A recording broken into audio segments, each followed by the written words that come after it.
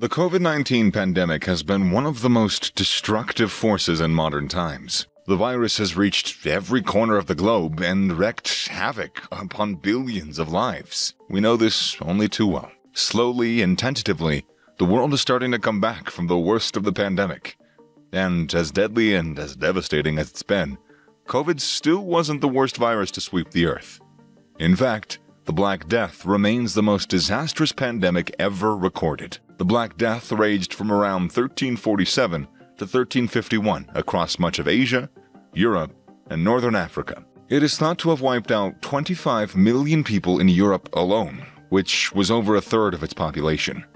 The total number of world fatalities is estimated to be anywhere between 75 to 200 million people, in comparison to COVID's 6.5 million in a drastically larger population than existed in the 14th century. So what was it exactly? How did it spread, and what were the consequences? The Black Death was a form of the bubonic plague.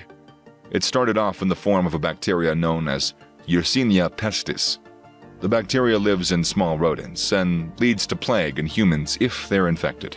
During the Black Death, it's thought that Yersinia pestis bacteria spread from rats to humans, often via fleas.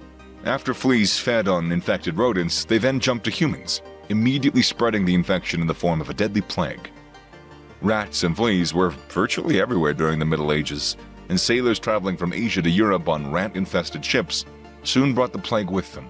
Once a person was infected, the bacteria could be transmitted through the air, by touch, and even by coming into contact with an area previously occupied by a plague carrier. Aside from what it was, however, let's look at exactly where the Black Death originated and how it spread. It is believed that the plague originated in China in the early 1330s. In the Chinese northeastern province of Hubei, a plague broke out that killed around 5 million people, which was two-thirds of the population at the time. From here, the Black Death made its way west via trade routes, like the Silk Road. People became infected in India, North Africa, and Central Asia. In the 1340s, Mongol chief Kipchak Janibeg led an attack on the Genoan city of Kaffa, which was a major trading center on the Black Sea. Janibeg was able to besiege the Italians. However, he soon lost control of the situation as his men became severely affected by the plague. Soldiers were dying in vast quantities and Janibeg was forced to pull out. Before doing so, though, he made a final devastating call that was to have massive consequences. In what was probably one of the earliest examples of biological warfare, the Mongol ruler decided to use his catapults to fling the plague-infested corpses of his men into the city of Jaffa. The Italians were already living in dire conditions due to being besieged, and they too soon became severely infected, as the Mongol corpses quickly spread the pandemic. From here, Genoese ships took the Black Death to western ports in the Mediterranean, and the plague soon spread inland across much of Europe. By around 1348, Italy, Spain, and France had all been exposed to this merciless pandemic. It soon spread north to Germany, Austria, Switzerland, and Holland. Eventually, a ship from Calais carried the plague to England, and deaths began to soar. The effects were sudden, and they were horrific. Typical symptoms included swelling all over the body, with black apple-sized boils that continuously leaked blood. Fevers, severe pains, and vomiting soon followed, with death coming in a matter of days, if not hours. Some victims would be fine in the morning, contract the Black Death during the afternoon, and be dead the following day.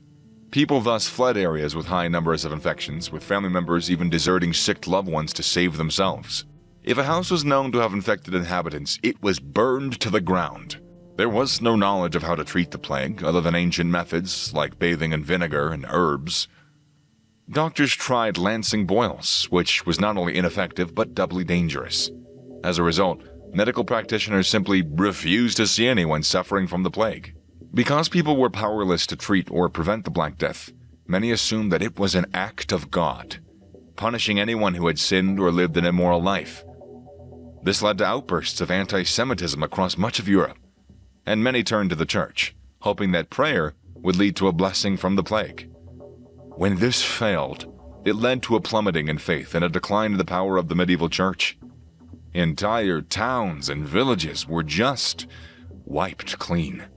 urban areas suffered more than rural areas due to the congested populations and greater numbers of disease-spreading rodents and fleas. This was no guarantee of safety, though, as the pandemic spread deep into the more remote regions, infecting livestock and pets. So huge was the number of dying that many were buried in mass graves, known as plague pits. These have been found across Europe, sometimes with over 100 skeletons in the remains.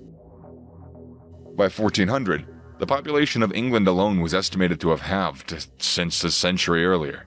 By only 1350, at least half of Italy's population had just died. Paris lost approximately 50,000 people in less than a year, and it took some countries another 80 to 100 years to replace their populations.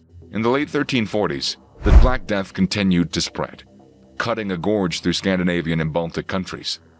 The pandemic kept on flaring through the 14th century, via the treacherous trade routes running between Asia and Europe. As a result of the devastation brought about by the Black Death, ongoing conflicts and wars ceased almost immediately. And so did international trade, although it kick-started again after the worst of the plague had finished in the early 1350s. Surprisingly, there were some positives to come out of the Black Death. With the massive drop in populations, landowners suddenly found themselves lacking laborers and workers to farm on their land. Labor was in very high demand, and the supply was drastically limited.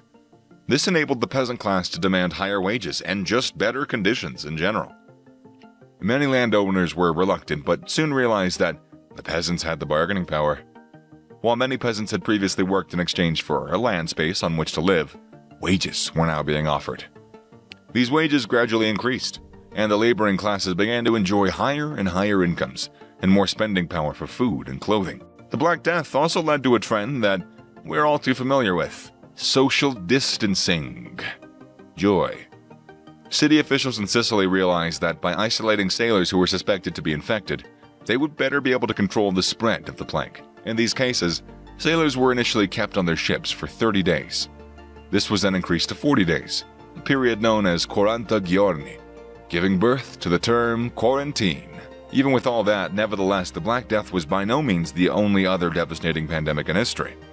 From 1918 to 1920, the Spanish flu killed an estimated 50 million people worldwide, making it the second deadliest pandemic ever seen. But in the end, nothing has ever come close to the levels of mortality seen with the Black Death.